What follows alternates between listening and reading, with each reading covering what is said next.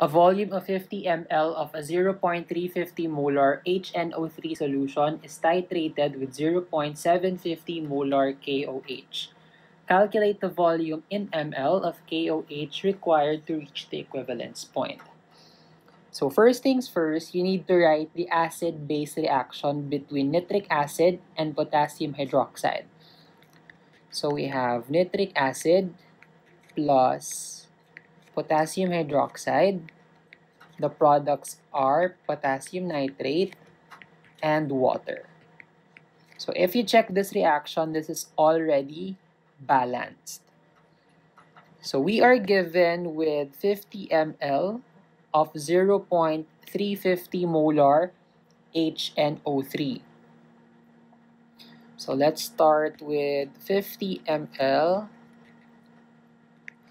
of HNO3.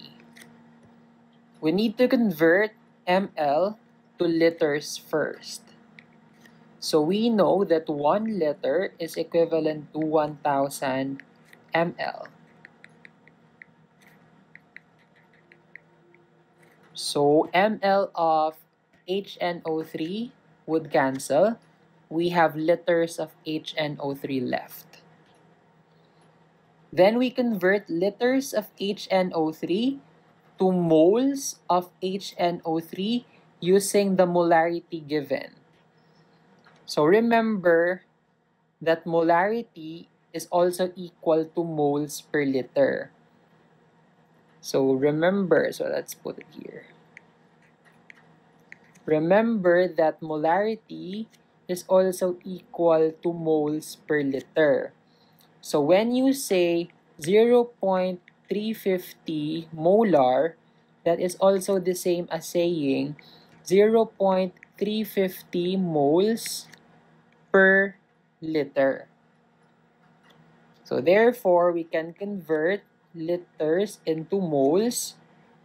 So 1 liter of HNO3 contains 0.350 moles of HNO3. So liters would cancel. We now have moles of HNO3. And looking at the reaction, 1 mole of HNO3 reacts with 1 mole of KOH. So you plug that into your equation. 1 mole of HNO3 reacts with 1 mole of KOH. So moles of HNO3 will cancel. You have moles of KOH. Now the molarity of KOH is also given, 0.750 molar. So again, when you say 0.750 molar, it's the same as 0.750 moles per liter. So 0.750 moles of KOH is 1 liter of KOH.